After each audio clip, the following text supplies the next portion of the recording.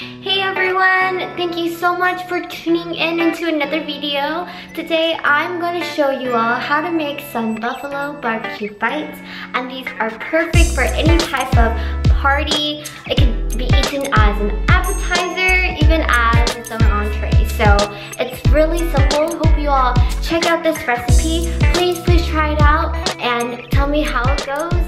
So these are our ingredients for today. You're gonna need to rinse and cut some cauliflower to bite-sized pieces. Also, just choose any barbecue or hot sauce to your liking. Of course, remember to check the label and make sure it's vegan.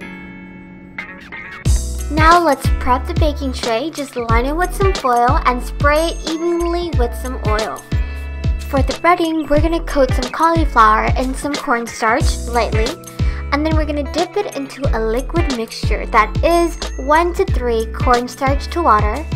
We're going to finish it off with some breadcrumbs. Make sure you coat it generously and evenly with some breadcrumbs to ensure a crunch.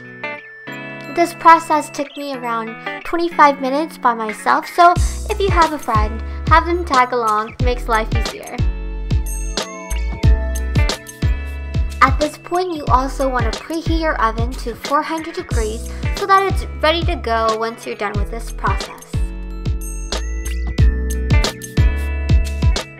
Now that all the cauliflower bites are breaded, we're going to spray everything evenly with some oil, and then we're going to put it into a 400-degree oven for around 30 minutes or until it's golden and crispy to your liking.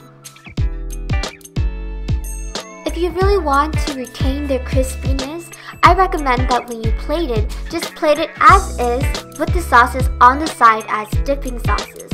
You can also toss it into the barbecue sauce or the hot sauce like I did here. So this is the finished product. As you all can see, it looks so pretty and so delicious. I cannot wait to taste it. I'm going to start with this one.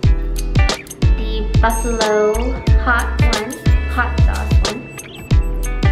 Dip it.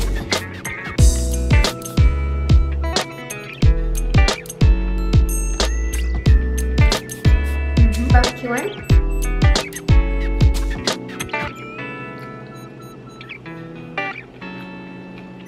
So good.